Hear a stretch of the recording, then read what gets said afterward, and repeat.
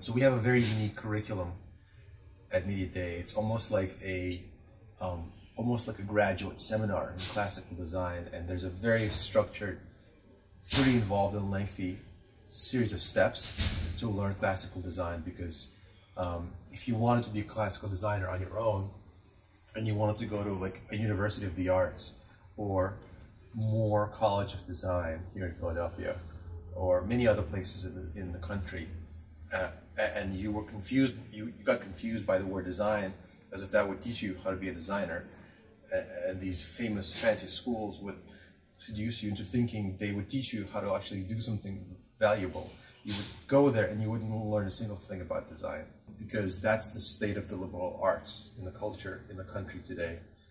Not only in this country, in many countries around the world.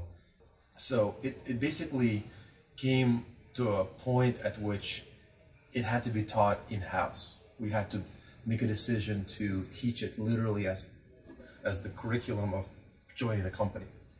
So if you were a designer at Media Dei, you would literally go through a 3, 4, 5 month in-depth graduate level seminar to learn how to design in a classical manner. So when we have our tagline, how would Michelangelo design a website?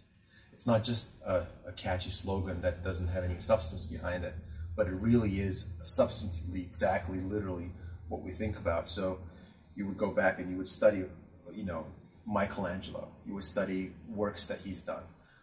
You would learn the geometry of Alberti. You would learn the geometry of Palladio.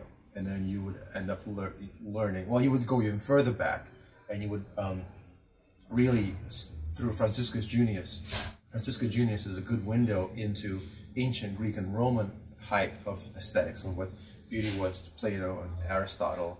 So building off of that, then you bring it to the modern times with Palladio, with Alberti, and then lettering, and then typography, Claude Guermont, John Caslin, Aldus Manutius, Robert Stephanus, right?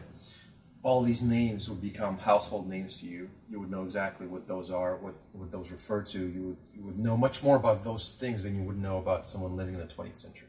After 3 months of in-depth study of classical typography, you would merge that body of thought with really Apple. Steve Jobs, is really the gateway to how to bring classical typography from Aldus Manutius and how to make it relevant.